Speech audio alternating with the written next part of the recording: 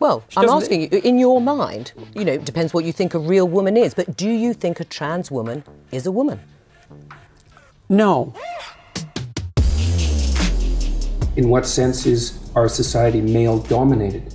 The fact that the vast majority of wealth is owned by men, the vast majority of capital is owned by men. Women do more unpaid labour. Very tiny proportion of men, and a huge proportion of people who are seriously disaffected are men. Most people in prison are men.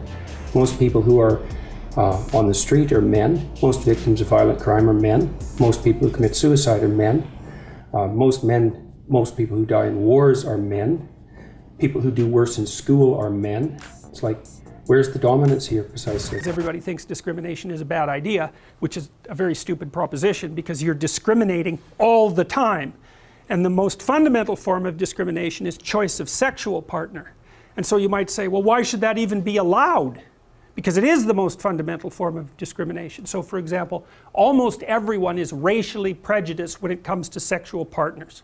So you think, well, what about, do you use age as an exclusionary criteria? Probably. Do you use physical attractiveness? Only insofar as you're able, right? You use it completely if you could get away with it, roughly speaking, but you can't because the most attractive people aren't going to be anywhere near you.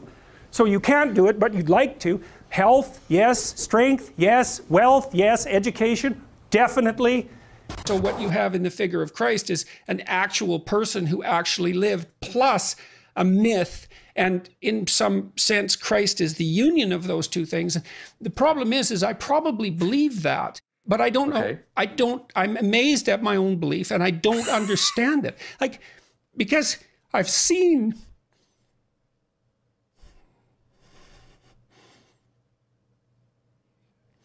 sometimes the objective world and the narrative world touch.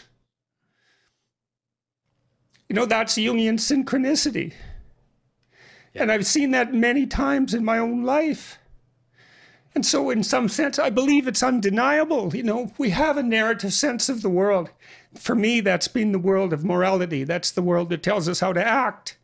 It's real, like we treat it like it's real. It's not the objective world, but the narrative and the objective world touch. And the ultimate example of that in principle is supposed to be Christ.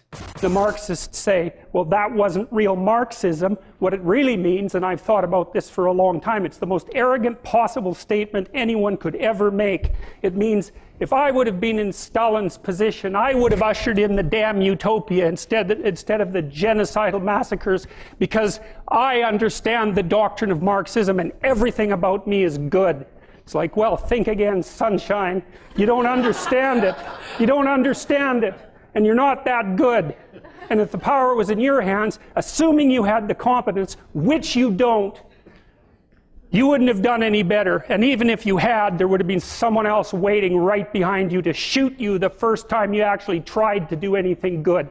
And that's what happened to all the old guard who ran the damn revolution. How much responsibility do you feel that you have, particularly guys, the alt-right, who, as you say, some of them have enjoyed your work and say, no, I'm not one of you guys. I'm not with you guys. They haven't enjoyed my work. I've definitely read bits on the internet. Read more. I'm interested in people being able to have different choices and having equality of outcome. Aha, well, so the overwhelming proportion of people who are in prisons are male. Now, do you want to equalize that? Just out of curiosity? What about bricklayers? They're 99% male. And we've got about 3/4 of the population now in universities in the humanities and social sciences are female. Yeah. Are we going to equalize that? And men work longer hours. They work more dangerous jobs. They're more likely to move. They're more likely to work outside. They're more likely to participate in jobs in the STEM fields that are scalable. They make more money for those reasons. And that's all hidden under the idea that the reason that men and women make different amounts of money is because of their gender. To what degree is my present level of attainment or achievement a consequence of my white privilege? And I don't mean sort of. I mean, do you mean 5%? Do you mean 15%? Do you mean 25%? Do you mean 75%? And what do you propose I do about it? How about a tax? How about a tax that's like specialized for me so that I can account for my damn privilege, so that I can stop hearing about it?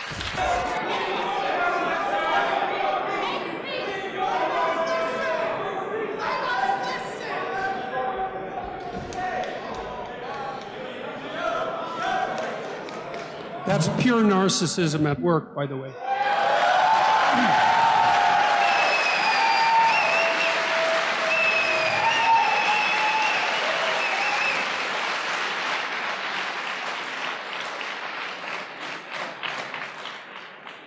You know, to hijack an event like this that other people put time and effort into, and to use their civility of the crowd and the civility of the organizers as an excuse to blatantly yell out your ill-informed opinions is no way to conduct a civil dialogue. It's absolutely appalling. The people who do that should be embarrassed.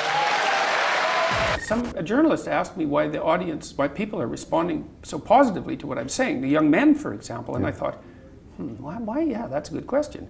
He says, well, I'm actually on their side. I'm really happy that they're not wasting their lives. I'm really sad to see that people are disenchanted and nihilistic and depressed and anxious and aimless and perverse and vengeful and all of those things. It's terrible. And then to see people question whether that's necessary and then to start to rise out of it. It's like, it's so fun. Like last night I was after my talk, it's overwhelming.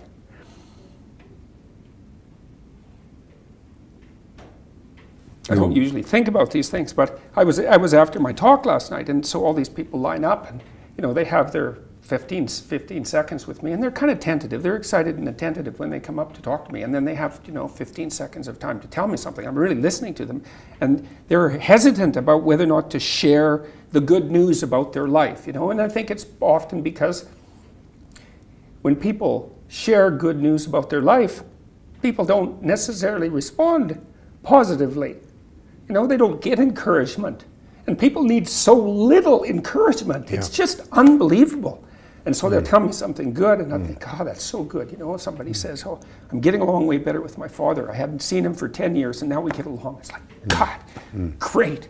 And then the power of that, you can't overstate the power of that for individuals to get their life together. The individual is an unbelievably powerful force, and every single person who gets their act together a little bit has the capacity to spread that around them. It's a chain reaction, and so it's a lovely thing to see. Why should your right to freedom of speech trump a trans person's right not to be offended?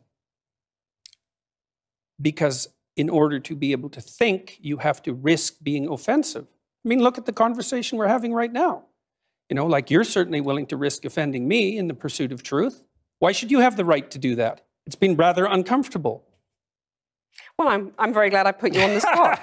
Well, I'm very glad that I have exercised my freedom of speech. You get my point. It's like you're doing what you should do, which is digging a bit to see what the hell's going on.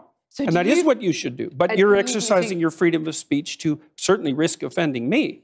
And that's fine. I think more power to you as far as I'm concerned. So you haven't sat there and... I'm just trying to work that out. I mean...